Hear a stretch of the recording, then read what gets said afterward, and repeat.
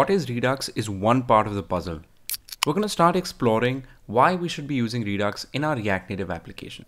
So in front of me here, I have this shopping cart app, which would be a good example of why we should be using Redux. So as you can see here, we are using React Navigation, which has an icon on the top, which keeps a track of our shopping cart items. We have one main screen, inside which we have one electronic screen, and we have one book screen. If we go into the electronic screen, we have some products. We can add these products to our cart. So let's go ahead and do that. As we can see, our cart is being updated. If we go back to our book screen now, we can again continue adding items to our cart, and the cart updates seamlessly. If we go into our cart, we can see all our items there, and clicking on them, we can remove the items from our cart. This is something which would be a little tedious to carry out using just the inner state of the application.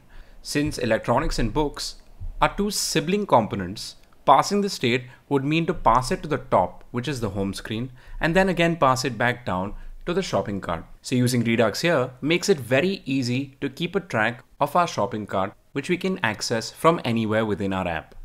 So I'm starting with an empty React Native project that I've created with Expo, and I've opened it up in my code editor, Visual Studio Code.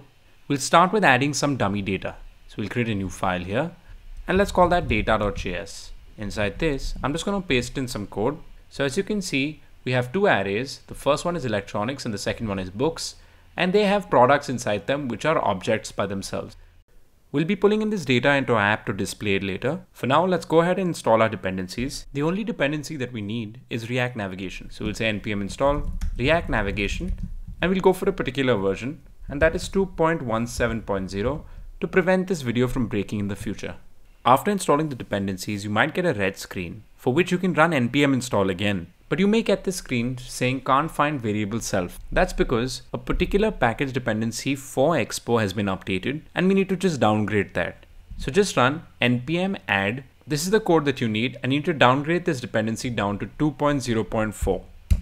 Once that's installed, just exit out your simulator and restart your Expo project, and it should be working again.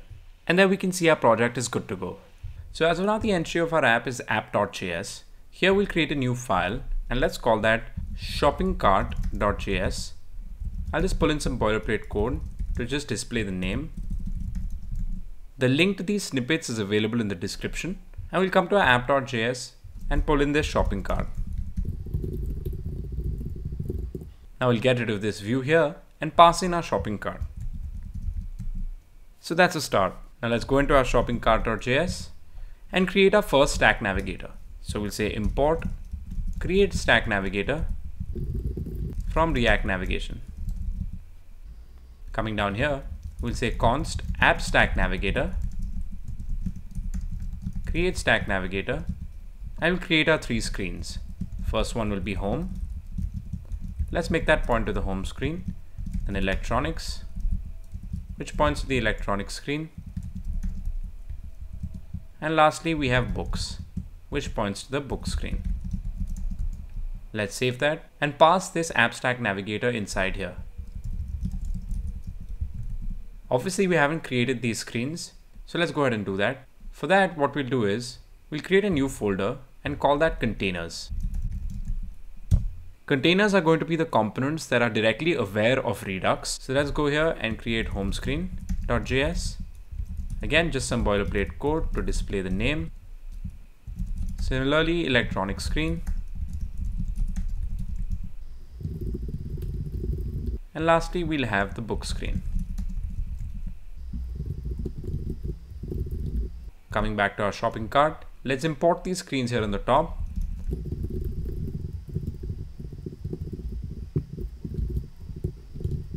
So there we can see we have our stack navigator ready. The entry point is the home screen. Then we have the electronic screen and the book screen. So let's go ahead and create our cart icon here on the top. What we'll do is, in our app stack navigator, we'll pass in the navigation options. And this is where we'll set up the cart icon. Firstly, we'll give it a header title, and let's call it shopping app. I will say header right. And here we'll pass in our shopping cart icon. Obviously, we have to go ahead and create this. So let's go ahead and add this shopping cart icon to our containers folder. And here I'll just pull in a functional component and we'll call it shopping cart icon. We're not expecting this to have its own state, so it can remain a functional component. I'll come back to our shopping cart.js And let's import the shopping cart icon here at the top. So let's say import shopping cart icon. And then we're getting the title on the top. Let's change that up and let's replace the text with an icon. So though Expo has an icon library by default, just to keep it common for everyone, we'll install a library called React Native Vector Icons. Once that's installed, we'll just import it here. So we'll say import icon from React Native Vector Icons. And the icon set we're looking for is Ionicons. Let's get rid of this style here and just pass in another view. Instead of this text, we'll pass in the icon.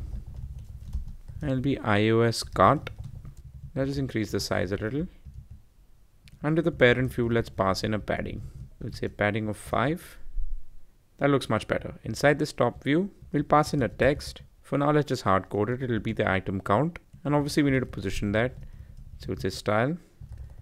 Give it a position of absolute. Give it a height of 30. Width of 30. Border radius of 15. A background color of a nice green. So let's save that. Okay, we're getting it on top of that. So let's give it a right of 15 and a bottom of 15.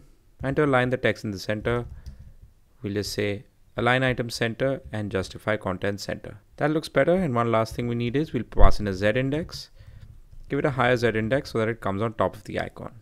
For the text, we'll just give it a color of white and a font weight of bold. There we have our icon. Now let's go ahead and connect our home screen to our electronics and book screen. So in our home screen.js, we'll import a button here on the top. And instead of this text here, we'll pass in the button. So we'll say button, title, we'll call it electronics.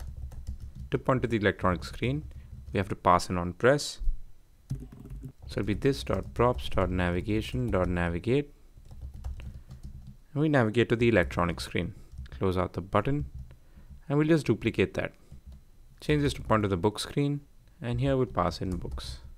Now if we click on electronics, we go into the electronics screen. Clicking on books takes us to the book screen. Let's start with the electronics screen. Here we'll import in electronics from our data file. So if you remember in our data.js, we exported this electronics constant. So in our electronics screen here on top, we'll say import electronics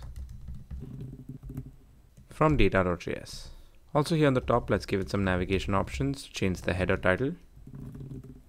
Say header title is equal to electronics. And here, instead of this text, we'll create a custom component to display the products. So let's call that component products. And here we'll pass in a prop called products, which will point to electronics. Since we're going to be using this products inside electronics and books, it makes sense to create a custom component. So here, let's go ahead and create another folder now, and let's call that components. Components are going to be our dumb components, which are directly not connected to Redux, but we'll get the data passed through props. So here we create a new file and call that products.js. And let's create a component here, call that products. The same thing we can do in our book screen. First import books from our data file. And then we can import in products from our components folder. And here instead of text, we'll pass in the products with a products prop pointing to books. So now if you go to our book screen, we see we have our books as well.